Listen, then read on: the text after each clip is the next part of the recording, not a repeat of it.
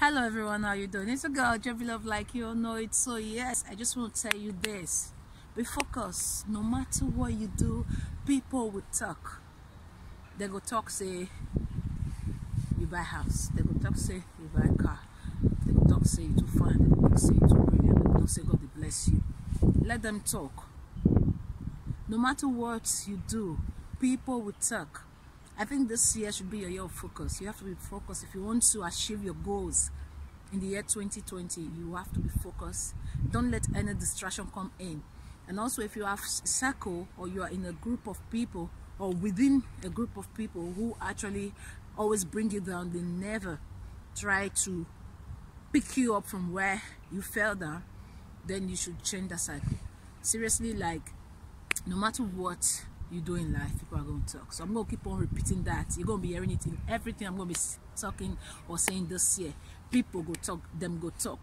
Be focused. Don't get distracted. Don't be sad because people are talking. If God, they bless you, even the devil himself will complain. Don't forget what happened in the Bible. Job was being blessed by God. What happened?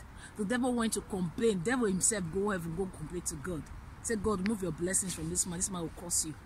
You know, be like Job today. No matter what you're going through, no matter what you must have gone through, do not curse God. Do not get distracted. Instead, don't lose your focus, but focus on God. Stay focused. Be prayerful. Be motivated. Be inspired.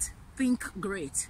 Think that you can do it. Think that, yes, if every other person have done it and they failed, yours is going to be different. And I pray for you that this year, 2020, yours will be different. Okay, the same God that did for every other person, the same God that did for Joseph. Joseph was sold by his own brothers. So who you be when be said when they talk you they cry? Joseph was sold, but yet he came out great. He even ended up inspiring his brothers, blessing them, giving them food. You know, so I pray today that no matter what you're going through, you'll be an inspiration to others. You'll be a blessing to others. And I also want to pray one particular prayer for you, because that prayer was prayed to me by a friend today. And that prayer is this: may God help you to help yourself so that you'll be able to help others. Let me rephrase them. May God help you, make you to know your body for your own self, for you to do. So you go fit end up to do for people. Because if you not fit do for yourself, nobody go do for you. That's my prayer for you. May God help you to help others. May God help you to inspire others. May God help you to achieve your goals, your blessings in life. And also may God help you to stay focused. Focus on God, focus on yourself, focus on your inspiration, focus on your dream, and everything will come to pass. God bless you. Don't forget, my name is Jebby Love, and I love you.